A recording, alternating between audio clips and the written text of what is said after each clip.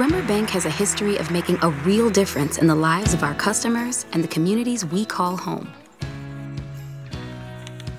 We're proud to work with the people who grow our food, build our economy, and serve our neighbors. We know you're not just looking for a bank. You're looking for a partner to help navigate financial challenges today and long into the future. One who's ready to roll up their sleeves and find a way to get things done. That's where we come in. Bremer Bank has the resources, experience, and knowledge to solve your toughest problems, along with the vision and innovation to help you seize your biggest opportunities. We know our customers and why they live and work here. Because we do too. Let's see what we can do together.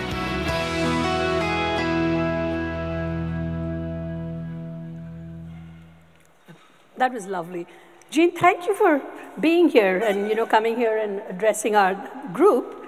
I'd like to just start off by asking you, I know Bremer is a little bit younger than the Carlson School. I think it's about 75 years old. And it's based in St. Paul, and it was established in St. Paul in 1943. And so can you tell us a little bit about the origins of Bremer Bank? Sure. No, I love talking about our founder, Otto Bremer, because really the story of Otto is the story of Bremer Bank. And I just want to point out before I lose the thought that in that video, we did that as part of our new branding work, and every person you saw in there was either a Bremer employee or a real customer, and we had so much fun creating that. And it really goes to who we are in terms of how we build relationships, but this is all about how Otto Bremer, who was a German immigrant, he came here in his late teens, and he landed in St. Paul, Minnesota, got off the train, and he had a real love for banking. He had actually been an intern in a banking program over in Germany, but he immigrated here with his younger brother. And that was in 1886. And in 1887, he became a bookkeeper for the German National Bank, which was in downtown St. Paul. And for those of you who've been around for a while, that eventually became the American National Bank. And Otto really just enjoyed learning the business, investing in the business, became quite successful. But there's a little detour in Otto's story, and it involves the business of beer.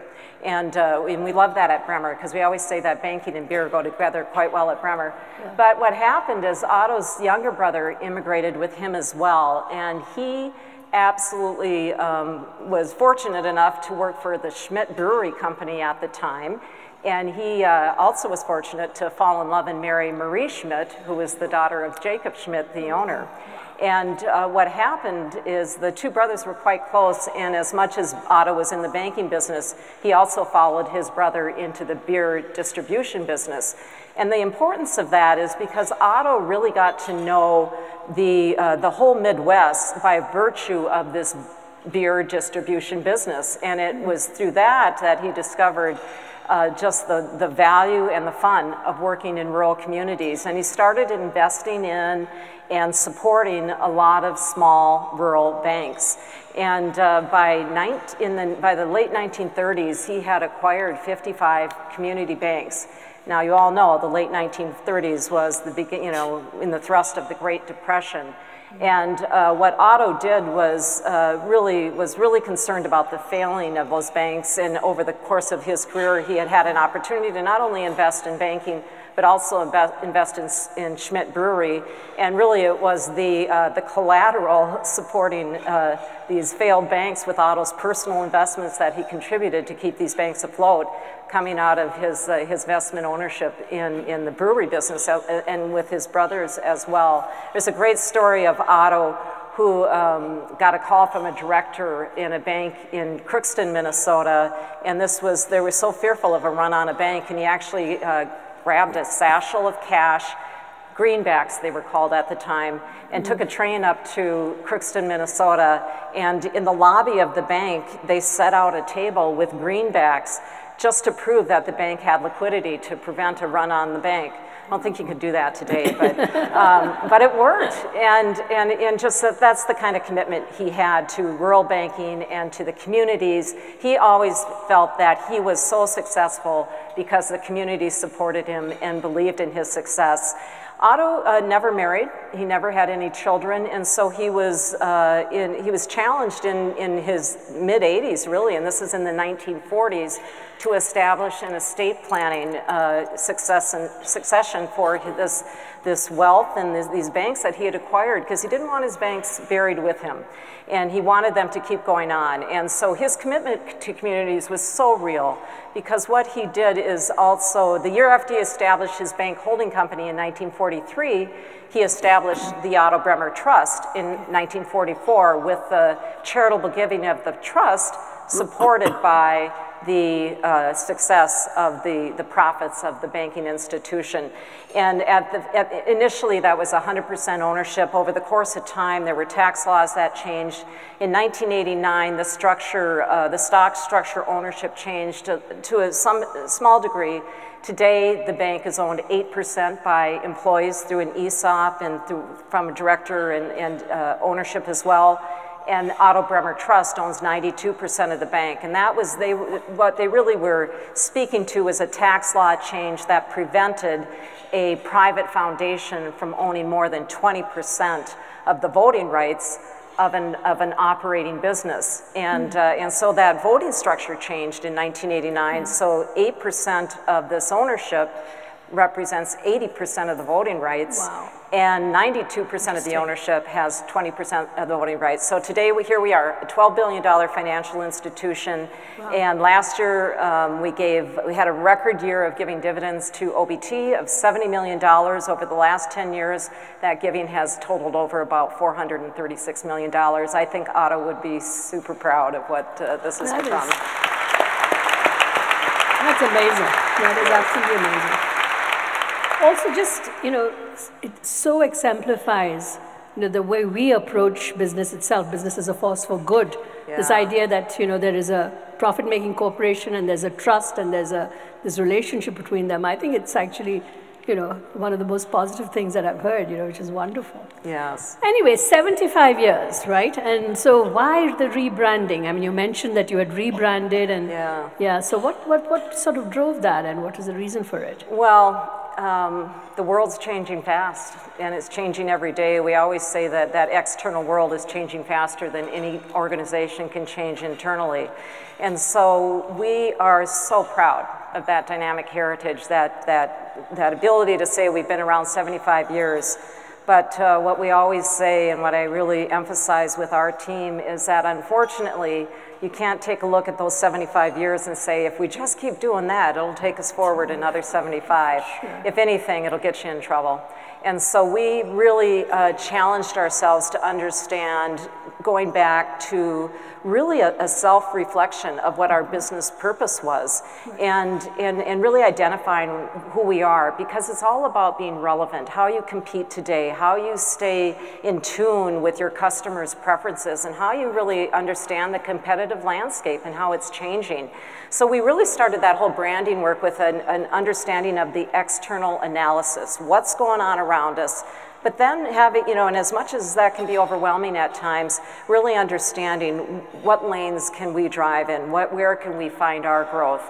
And when we started the branding work, one of the things we did was initially brand had been part of our marketing team. Mm-hmm. And I felt it was so important for us as individuals, as employees, to understand who we were all about.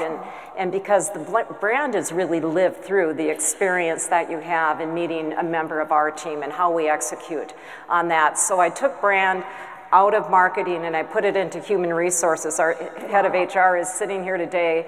I think the board had a little bit of buyer's remorse because I did that about a month after I became CEO. But they challenged that to a degree, and I just knew it was so important for us to really do that self-reflection, get that understanding of who we were. And so it was 2 years labor of love, labor of work, and really understanding how we needed to go forward. And through the course of that work, what we did is really defined who we were, what our business purpose was, and then we started on the fun work of creating visual representations of that, and really challenging ourselves to speak to the segments that we were trying to reach. And so we did a ton of work, and our new CMO came in, and Erin Dady, who used to work here at the U, led that work for us. And the critical nature about that was really understanding, and frankly, it started with Erin, because when we had a CMO who had retired, and so we had an opportunity to go out and bring someone new in. And when we were working with the folks that were helping us search for this new Chief Marketing Officer for us, I said, what I want is someone that has never worked for a bank. I want someone that doesn't think they know how to market a bank. And Erin has learned banking in spades, but has brought, it's looking around those corners, it's offering new perspectives, and it's really challenging us to think differently about and understand from a purpose-driven business model, how do we then present ourselves in the marketplace? And so we did, you know, we really think it's important to do a new brand at this point in time was really signaling a change to the marketplace, to understand that we are relevant, that we were challenging ourselves to meet the needs of our customers, who are always really informing us that they expect new solutions, they expect new tools, they expect new ways of working with us, but we also know that they value and prioritize a personal relationship. And so that's the work that we brought together. And in the course of this, we had a vision statement, we had a mission statement, we had belief statements, all so many words and paragraphs that frankly I could never even remember them, and let alone recite them. Right. And what we did was challenge ourselves to come up with 3 key words to say, what's our purpose? And that's where we came up with cultivating thriving communities, because cultivating is our legacy, it's our heritage, it really speaks to who we are. And thriving for us means that if our customers are thriving, the communities in which we're doing business are thriving. And then communities, it's for us, it's just the ultimate who of why we do business, why we're important, and the impact that we're trying to make. And so a lot of that was the culmination of challenging ourselves, meeting our needs, understanding the external environment, and creating this more modern sense of who we are and how we move forward in the marketplace to be around not only for 75 more years, but hopefully well beyond. I love that. I think our HR faculty would love being able to own brand from our marketing faculty. But I think it's also what you're really talking about is that you've really tried to think about a new strategy. It's, you know, it's beyond the brand. I think the brand is important, and I think what you're doing in terms of working on the culture, I guess getting it into the HR is really sort of embedding it into the, you know, the entire sort of organization, getting the idea behind the brand into the organization. But it also seems really a sort of a new strategy or a new way to think about strategy. So I'm wondering, did you make some strategic changes as you did this rebranding exercise? You talked about figuring out which tracks you were playing in. So what were those changes? You know, that actually preceded the brand work. Okay. And so when I got into the role in mid-16 and worked with my senior leadership team on really understanding, again, what was going on in the industry. And it's changing quickly. Sure. And some people use transformation, some people use the words upheaval, some people use the words that, the digital is here to change the size of the number of banks that we have. So we looked at all of that. But what we really did is take a look at who we were, what our balance sheet was, and who our primary customer base was. And we really haven't shifted to any great degree from what we've been for a long, long period of time. We are a commercial and agricultural bank, but we were operating more as a generalist. And I would tell you, I would challenge anybody today that just thinks you can go out and be everything to everybody, it's harmful to the organization. And so we saw that eroding a business opportunity, especially as you grow, because you have to grow. And so we were focused on how do we take these client segments that we know we are expert at, that we have a great base of business, and how do we continue to expand as a commercial and agricultural bank. And that's where we laid our emphasis and our stake in the ground in terms of driving growth. It doesn't mean that we don't have a lot of other capabilities that support those segments of the marketplace, but first and foremost, we approached it through specialization and customer segmentation. And that was the one key priority. We actually came up with 3 key priorities for our strategy. The second was all about optimization and using the different channels of delivery and working with customers. And that doesn't mean just looking at your geographic footprint and understanding different patterns of customer traffic, but it did mean that, but it also meant where aren't we and where do we need to be from a physical standpoint. And it also really meant how we're really understanding the customer and their preferences. So when we built the strategy, we call it the pinwheel. We put the customer right at the core of it. And everything we do in every business decision we're going to make is centered around what's important to that customer. And we looked at our core banking products and services and knew where we had some gaps, where we needed to fill in there. We also knew that we had great partnerships within the organization, other business lines that supported those key customer segments. We also recognized that we had expertise throughout our 3-state region, throughout our whole footprint, but we weren't leveraging that expertise. So how do you get an organization comfortable with understanding that there is opportunity to really be stronger by bringing the whole together? And then finally, we looked at strategic external partnerships as well. Those were key ingredients for the strategy to understand how we move forward. Right. And stayed relevant. And bringing all that work together then culminated in this understanding of it being a specialized bank in commercial and ag with the primary focus, optimizing our delivery channels, and then doing the brand work was the third big priority. Just a quick comment on the optimization. What was really interesting for us, and I think it speaks to a lot of us in financial services who are challenged with this today, is the world is changing quickly on the digital front. Sure. And customers are really asking for that. They need and expect these solutions. But again, we know that they prioritize a personal relationship. So we're trying to combine those two. But what we did challenge ourselves to do is understand that if we're going to broaden the depth and the opportunity and solutions that we can bring to our customers in those commercial and ag segments, let's figure out how we can do that a little bit faster. And we have a chief strategy officer today who has someone who works for him who is a chief strategy partnership developer. These are jobs that we didn't have in the past. And that has led us to a strategic corporate partnership with an accelerator out in Silicon Valley. And what's fascinating about that is that this is an organization that's able to vet thousands of new startups, technology startups. They have 13 different verticals that they have expertise in. We're in 3 of those. So we're in food tech, we're in ag, food and ag go together. So the food tech, fintech, and then cybersecurity tech. What that does for us is it just really accelerates our opportunity to find opportunities where we can partner with folks that really add value and solutions to our customers. So not only are we doing that, but then we're also building stuff ourselves. Right. And we recently were able to attract a very talented leader of our digital strategy who has a magnet for talent. He's brought other people in as well. What I've heard so many banks our size, mid-sized banks, say is that we can't innovate. We'll be a fast follower. We can figure out what's going on and then try to plug it in.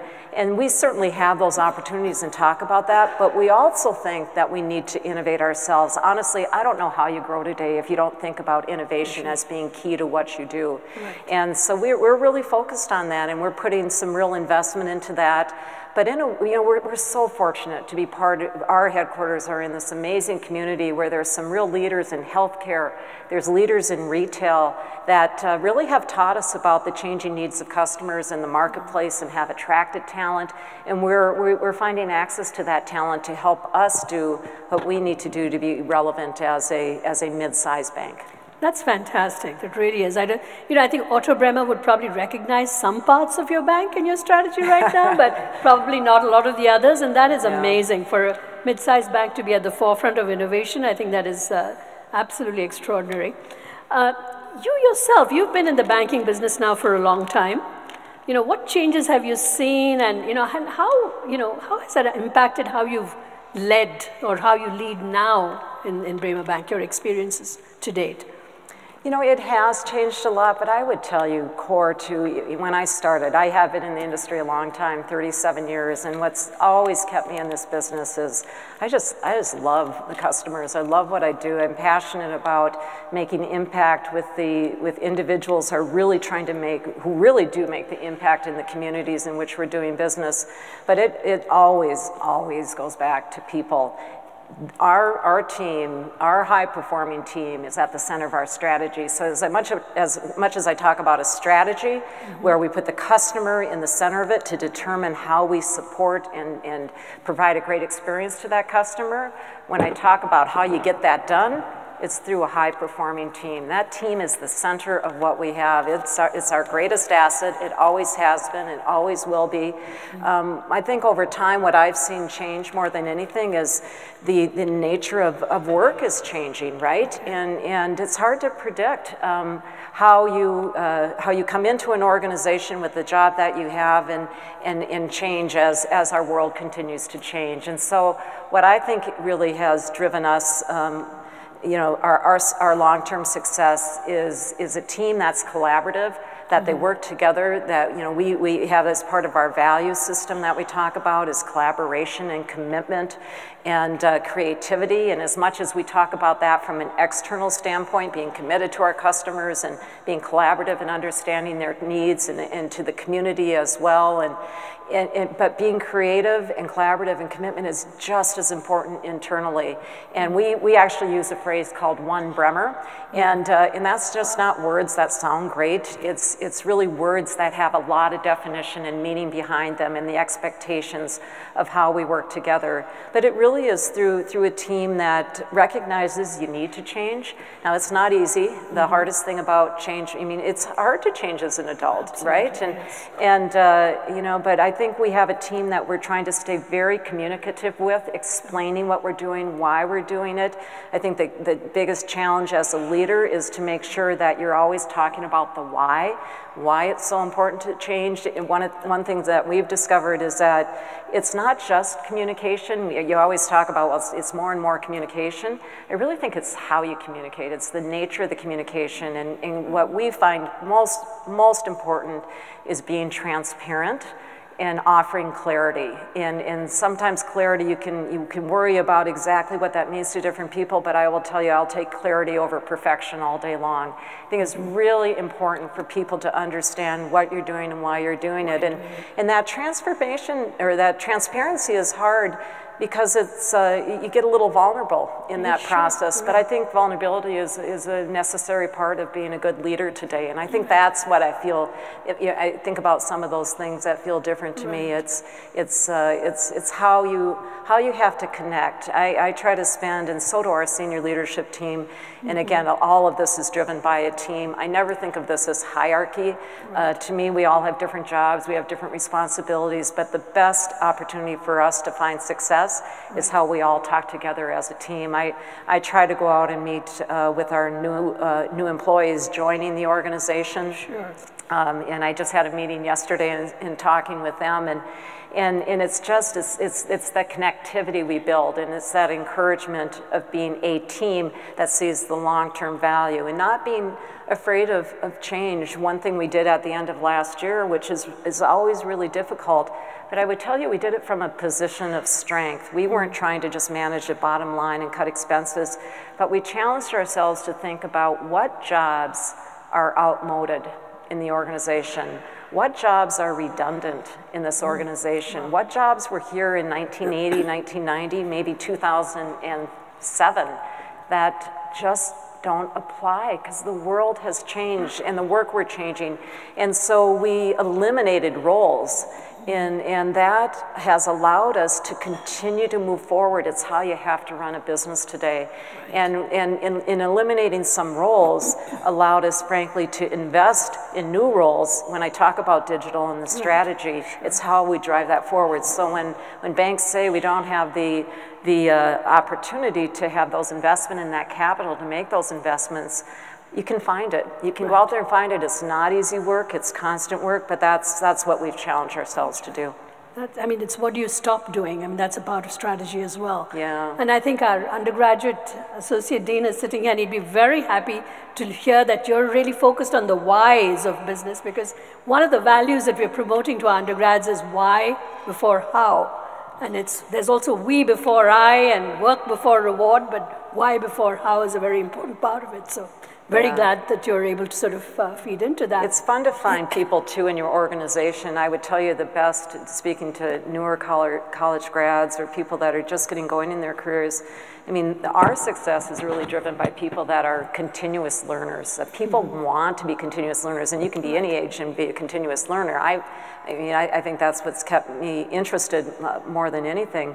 But fast learners and continuous learners, because you can never predict where that job is going and how it's going to change. So I really find that is key, and we really focus on that through the development of our people to retain and to attract and to develop talent. Right. Well, I think, I don't want to sort of keep the audience from asking questions, but maybe one last question to you before we throw it open to the audience, which is, what about your own leadership journey? Did you know at age 10 that you wanted to be a CEO of a bank? So just give us a little bit of an idea, because I think there are a lot of students out here as well who would love to know what path you took. No, I didn't know at age 10, although I would tell you I had such a great learning experience. I grew up in a small business. My dad was a watchmaker, and my mom was part of that business, and they had a jewelry store and sold gifts, and it was in a small town in central North Dakota. But I saw I saw what it took to be a business owner, and so when I got into banking and started working with my first job was really working with small business owners. It always reminded me of my parents and all the hats that they wore and all the work that they did to try to be successful as a business owner. And what got me hooked more than anything, as I found an opportunity in my early days of banking to get into commercial lending and meet with customers, that's always been the hook and the draw and the tenacity that people had in doing what they want to do for their families and their goals was always so interesting to me, and it was really the variety of life. And I guess it just goes back to having passion about what you do, right? And having joy in your work. And that doesn't mean that every day is terrific, but it does mean that you really, the source of what kind of feeds your soul comes from the fact that you've got passion about what you're doing. And lots of lessons learned along the way. I always talk about the resilience that's needed. I talk about the fact that, sometimes early on in the banking industry, and again, back when I was working as a commercial banker, I was one female in a group of a number of males, and I just never saw that as anything other than I'm trying to learn what they're trying to do, and so just really always being authentic. But I remember the days where I tried to wear a tie to work to look like one of them. Well, I didn't know how to tie a tie, so that was a disaster. So I had one of the guys at work tie my tie for me. But it's doing it's those lessons that teach you to be more authentic, because I always showed up best when I was just myself, and always being resilient when you had times of failure. But again, those little doses of failure are really the building blocks of resiliency and the strength and the learning that you get. And again, I think all of those experiences just make you more human and hopefully better at what you do, and especially when you're charged and have the responsibility for leading people as well. Wow, that's fantastic. Thank you so much. And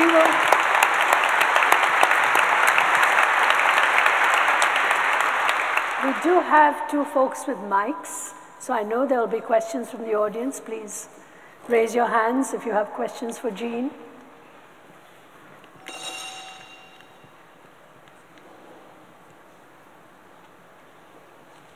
There's a question there. Right. Hi, Jeanne. Can you talk about your experience on the Federal Reserve Board? Anything there that you see from trends that are coming, or just kind of your experience of being on the board? Oh my gosh, I got a whole table here that's gonna... You know, so here's what I would say. It's been an amazing experience already, and I've only been on the board since January of this year. What I've really learned to appreciate is we have just an amazing bank here in Minneapolis. We have amazing leadership of the bank with Neil Kashkari, and just the talented professionals that work at the bank, and the economists. They're so smart, and just the ability for them to translate their work into an understanding. I'm in the business of banking, and so being part of this board is especially rewarding because I can take what I'm learning back to the workplace that I live in every day. But it's also learning from each other, and there's lots of talent on that board. But what I would tell you, what's been most striking for me is to gain a broader appreciation and understanding of how decisions are made at the Fed, and that is really, there's 12 reserve banks in the country, and there's 9 members on each, 9 boards of directors on each of those banks, but there's also the Federal Open Market Committee, and there's the Board of Governors, and there's all this information that is shared broadly through those banks by these different directors. And so the Fed has a reach into every corner of the country with every kind of industry, because there's only 3 of us that are in the banking industry as board of directors. The other 6 are really individuals from all walks of life, representing all kinds of economic, disciplines and industries.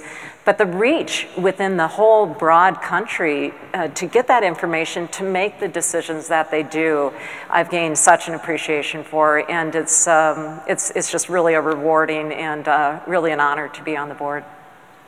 Absolutely, and I'd second every word that you said. You put it beautifully. So, other questions?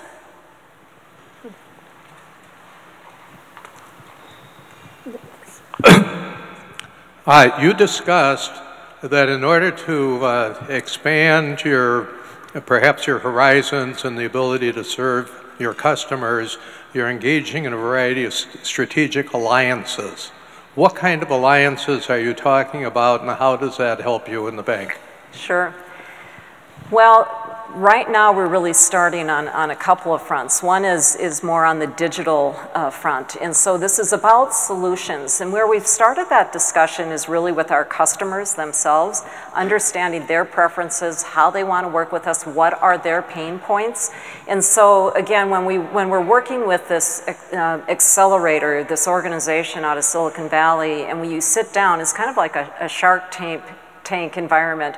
You sit down with different entrepreneurs that have different solutions. What you have a chance to do is evaluate what their idea is and understand whether or not that's going to make a difference to your customer. And so those alliances that we've developed have really, at this point in time, really just broadened our thinking, broadened our understanding. One particular tool that we recently rolled out we call it the Bremer Edge. And this is a tool, it's an end-to-end lending solution really for small businesses. And so that where you can go online and you can apply and you can get a decision and you can get funds really within minutes. Now, we're certainly not the first to market with that at all. But we took some time to develop it, because here's what's important to us. We can create a digital solution, but a digital solution is meant to enhance a relationship in our culture. So we don't want to just have someone go online and have that be their experience with us. We want someone to have the convenience and the efficiency and everything they need to operate their business, but we also want to make sure that we are partnering that with what's core to us in relationship banking, making sure that we are serving that customer in a way as an advisor, as a resource for any other tools that they may need to run a better business operation or a farming operation. So we're specifically looking at agriculture and small business today, and we anticipate that going in a number of different directions. It's a process that we anticipate being very thrust into and engaged in for the next number of years.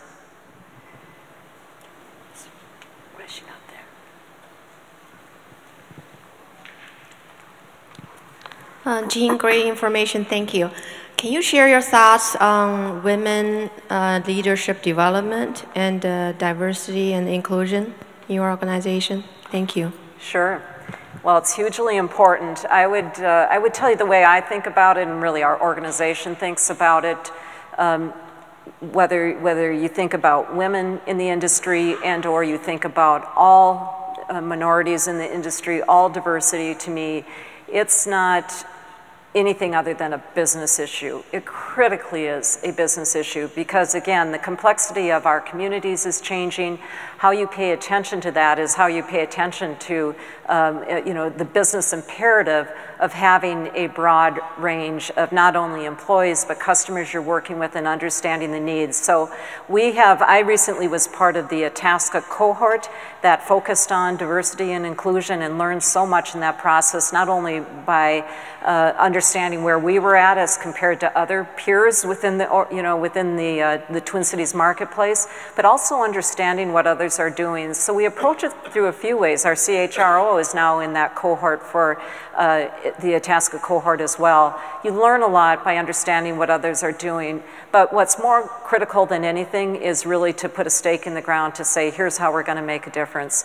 And we have decided that when we are looking at any managerial level job and certain grade level jobs, you can really find that you get very narrow in your look for talent the further up you go in an organization. So we've made a commitment that if we are going to have an opening at a leadership level, we want a diverse talent pool and choose from the best candidate always, but always make sure that we're challenging ourselves to be more broad in our thinking beyond the networking that each of us may have, which is narrow because of where each of us come from as well. So we're broadening the view of that. We're making sure that we take really take a stance that it's important and it's how we create change in our organizations. So we're really just getting underway in that work. We're really recognizing where we're at, but we think it's really important and we're committed to it. Okay, good. Thank you. Say, when I don't know the answer, I ask somebody in banking. My question is this. With the tariffs that have been on again, off again out in Washington, D.C., there's probably a forecast or formula you figure out as being on the Federal Reserve Board or bring Bremer Bank. How do you handle all the threats of tariffs, then not having them, then you have them again? How does that play into your role? Well, it's important to understand because a big segment of our client base is in the agricultural sector. What I would say is we're very committed to that sector in good times and bad. When you work with farmers, you're making generational decisions. We have worked with farmers for generations, and our goal is to work for farmers for generations to come.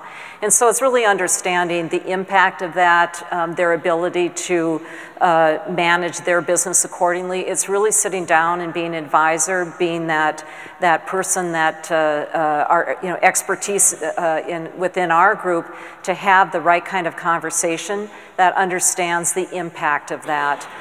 So I would tell you we're very engaged, we're very understanding. We frankly have elevated risk in that portfolio, and we understand that because of what's going on in the world today. There are all kinds of opportunities for us to work with clients successfully, and every one of our bankers in that industry or in that segment of our business, along with our credit team, are working very collaboratively today to understand that. So no easy answers. The hardest thing is the uncertainty about predicting the timelines, the length of that impact, and it's challenging. There's no doubt it's challenging because there's other aspects of the agricultural industry that are challenging today too in terms of commodity prices and other impacts to that. So there's nothing easy about it today, but I would tell you our biggest opportunity and our commitment is to make sure we're sitting down proactively having conversations and understanding how we can be a good partner to anybody that's really truly impacted by that. We have time for one final question. I think we have one over there. Hello. Can you talk about how moving branding into human resources may have changed or enhanced your hiring practices? Well, and I should clarify one aspect of that. When we started the work on branding, it was critically, we had been an organization that had separate charters for decades. And so we had actually 14 different banks. And when I first got to Bremer, I got to Bremer 7 years ago, I really felt like the only thing we had in common was a name. And so we had really, different organizations because we had these separate charters. Now, there was nothing wrong with that. No one did anything wrong. It was just the evolution of. And in 2014, we combined all those charters to become one organization, really coined the One Bremer at that time. And so it simply started out by saying we're one organization. Now we have such richness around what it means to be One Bremer. But the importance of the brand work initially moving into human resources was because we had such different stories. I would go out to all of our different markets and I would hear Bremer described one way in one market very differently from another market. And that's not, there's no strength in a brand when you have a variety of different ways the story is being told. And so it was just recognizing where we were at that point in time. Thus, it really struck me that we have to start with us as a team, us as a group of people, understanding what we mean, but when we talk about Bremer, how we think of ourselves, what is our culture, what's the customer experience, how do we show up, what are our differentiators? And so we started that work and really painstaking work of a year, really doing a lot of self-reflection. When we were ready to go external and build the visual elements of the brand and create the great videos that we have and the implementation of creating an understanding by the external marketplace to drive our growth, we moved brand into a co-ownership with both marketing and human resources. We're never going to give up on understanding that people really drive and reflect the brand and the sense of Bremer. It is the execution of the business, but brand is also really critically important externally to show up. So frankly, what we do is we don't really use the word brand. I mean, it's part of who we are. So it's the work of the marketing team to create the external, to create the understanding, to really do customer research and speak with customers and evaluate all that we are so that we can show up in the right way that speaks to the customers that we're trying to speak to. And in the same time, on the internal side, we continue to impact our own understanding of how we best execute who we are and our purpose as an organization. So it's jointly owned today, and it's because we've got great leaders in both those groups to really bring that work together, and frankly, as a whole senior leadership team, understand how we bring that work together to drive our success as an organization. Thank you, Jeanne. That is absolutely wonderful. This was really